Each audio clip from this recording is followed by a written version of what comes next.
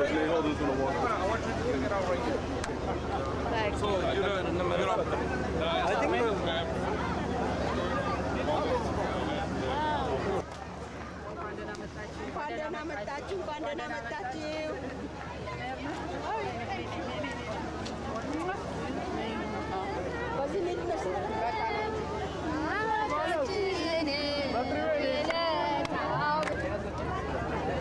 this side. Oh, okay.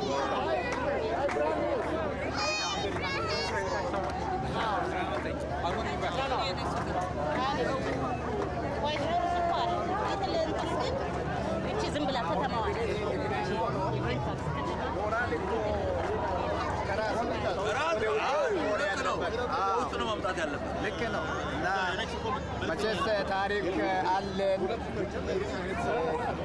ያንን ታሪክ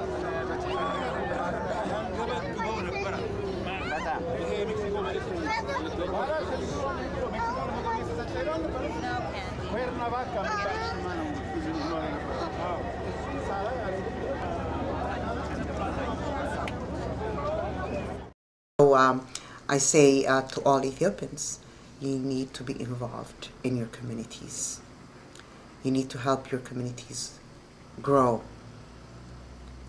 Community activity means working with your children, with the youth, working with the elders, so that there is a bridge between all the generations.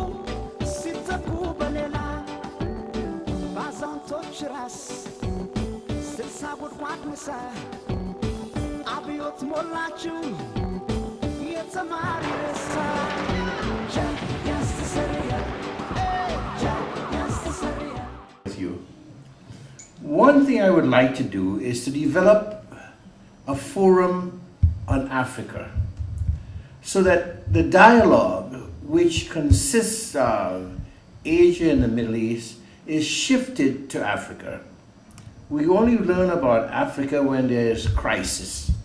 It seems to me those of us from the diaspora, from the Caribbean, from Africa, need to develop a domestic dialogue about the real problems in Africa. People look at the sensational problems of civil strife and alleged slavery, etc., etc. They are missing the point. The basic problems in Africa are not being discussed. The legacy of colonialism has left Africa in disarray. Second, I want to develop an I'm going to develop an internship program so that young African scholars can come and spend some time with me in Sacramento or Los Angeles, Compton. Now, what I'm discussing with you is not something I have to depend on other people to do. It's something that I can do myself, so I'm not making any promises that are dependent upon the legislature, or the speaker, or anybody else. Things that I could do and things I have done. Senator Bill Green, Senator Teresa Hughes, Assemblywoman Gwen Moore, City Councilman Richard Alatorre, Senator Art Torres, who is now chairman of the Democratic Party, Congressman Julian Dixon, Congressman Vic Frazier, etc., etc., all came from my office. I had a rule that the only thing you could steal in the state without going to jail is some time. So take some time and go to school. I was in Washington recently and there was a staff party for me, and in that group there were 4 black women, all of whom were lawyers, who came out of my office. And so I want to encourage young African students to take advantage of the political process. We are as foreign ethnics, we are too social and especially my Caribbean colleagues. If I say FET, everybody shows up. I say civic, nobody shows up. And so we have to work on that.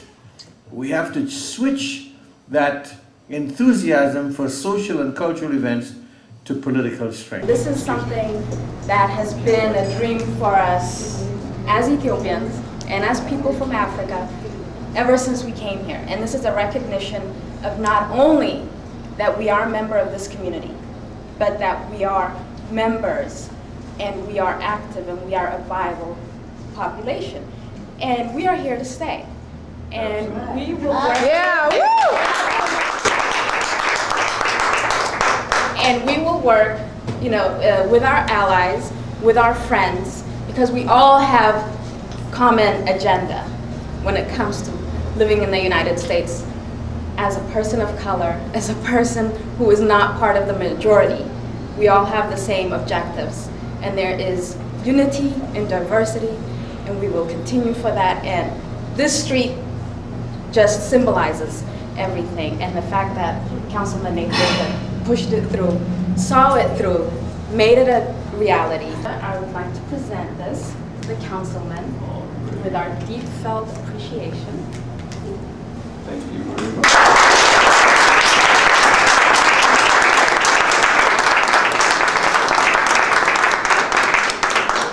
Thank you very much. It's going to occupy a very special place in my office.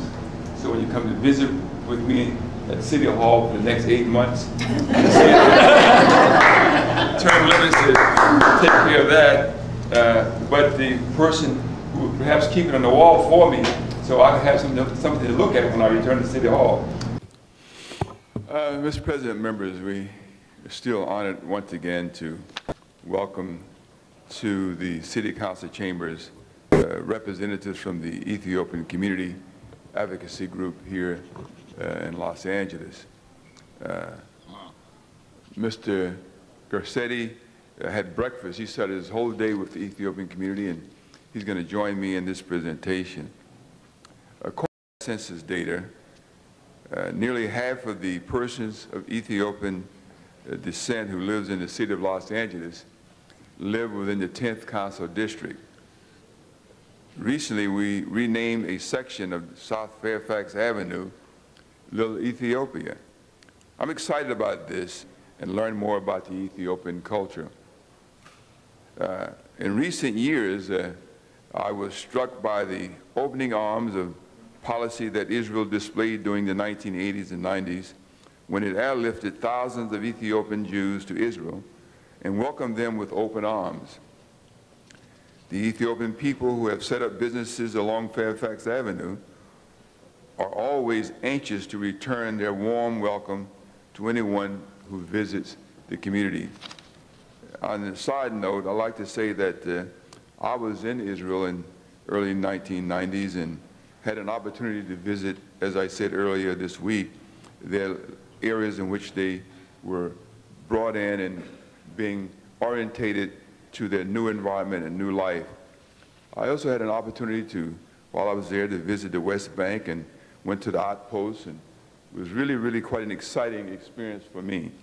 And so, Mr. President and members, today I want to recognize the entrepreneurial spirit of the Ethiopian people of Los Angeles and applaud their efforts for promoting racial harmony and civic activism.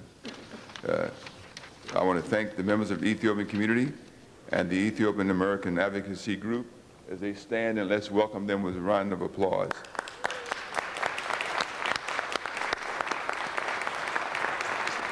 Before I call on them to speak, I want to recognize my colleague who spent a lot of time in Ethiopia, Ms. Eric Garcetti, who will all committee. In fact, you started out with breakfast this morning. That's right. Thank you very much, Mr. Holden. I didn't know this honoring was happening today, so it was purely coincidental that I started my morning with kinche, that I was able to join a good friend who I know many of you know in the community, Boge Gebre, who was honored here on Tuesday. And in yesterday's Los Angeles Times, if you didn't see, there was an editorial talking about her work in the Kambata region near Durame in Ethiopia. But clearly I want to thank Councilmember Holden for including me in this, for his designation of Little Ethiopia and to the contributions of the entire Ethiopian community. We have so many connections in the city with Ethiopia. Alashim Hammond, who's with CRA, is Ethiopian herself. Dave Ely, who did much of our redistricting work from the CLA's side, actually grew up in Ethiopia. And clearly this cradle of civilization is such an important community to recognize here today. And it was great to begin the day with some great Ethiopian coffee, which comes from the Kaffa region, which is where the word coffee comes from in Ethiopia. But that's just one of the many, many, many contributions that Ethiopia and Ethiopians have made throughout this world. So congratulations today.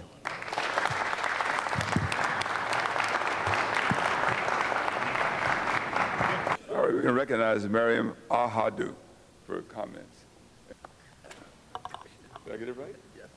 Honored council members, Councilman Nate Holden, Councilman Garcetti, the Ethiopian immigrant community and the Ethiopian American business owners are honored to accept the certificate of appreciation bestowed upon us by Councilman Nate Holden's office. We have always appreciated and continue to appreciate the welcome we have received in the Los Angeles area. As immigrants who have left our own native country due to persecution, we are thankful that the city of Los Angeles has welcomed us with open arms. Thank you, Councilman Nate Holden. Thank you, the people of Los Angeles. Since Fairfax has actually become a center for the Ethiopian community, I just want to stress again what Mr. Holden already mentioned, that for the longtime Jewish residents of the area, it's really important for the Jews and the Ethiopian Jews and the Jewish Ethiopians to understand that this is a natural part of the outgrowth of being part of a single world. And as a Jew, I get a big kick out of the fact that we have this variety here in the city, and I think it's wonderful. So I just wanted to stress that again. For the red, for the green, for the green, for the gold, for the poor, for the rich, for the young, for the old, for the man, for the woman, for the child, from the tears of God that have fallen in the Nile. I don't want to see another child on his own. No shoes, no clothes, no food, no home. My husband is Dr. Makadella A.Tadasse. Dr. Asfar is a world-renowned surgeon. He started the Open Heart program at Sinai Grace in Detroit. I think that he is one of the greatest inspirations that the city of Detroit and the Metro Detroit area could have. There are so many stories, I mean literally hundreds, about how many people he helped transition here, how many people he got medical treatment for. I mean, it's like folklore. You know, he does pro bono work as far as the cardiovascular things are concerned. And he's also the president of the Ethiopian North American Health Professionals Association, and so he leads the charge to improve health care access and delivery in Ethiopia. In 1958, I left Ethiopia on a cargo ship which took 2.5 weeks. It wasn't a love boat, you know. All along, I'd wanted to become a doctor. He is the classic personification of the American dream. The one thing that he told me was that he was always going to return home and give back to the citizens of his country. I remember in 1983 when I was giving birth to our third child, I saw images of the starving children in Ethiopia due to the famine. And at that point, we decided that we had to do something. We do face civil wars, poverty, of course. I believe the average life expectancy of Ethiopian is about 40 years of age. Well, there are a host of problems: cardiovascular disease, lung diseases, infections, tuberculosis, HIV/AIDS. Approximately since the inception of the program, individuals that have received direct medical care will be estimated at about 5,000 to 6,000. Every time we go for a medical mission, we try to train the doctors and the nurses. That way they can be able to carry on in the future. This mission is different because so many people from all over the United States and Ethiopia work together to do something really new and historical. He actually did the very first open heart surgery in Ethiopia. A portion of that mission was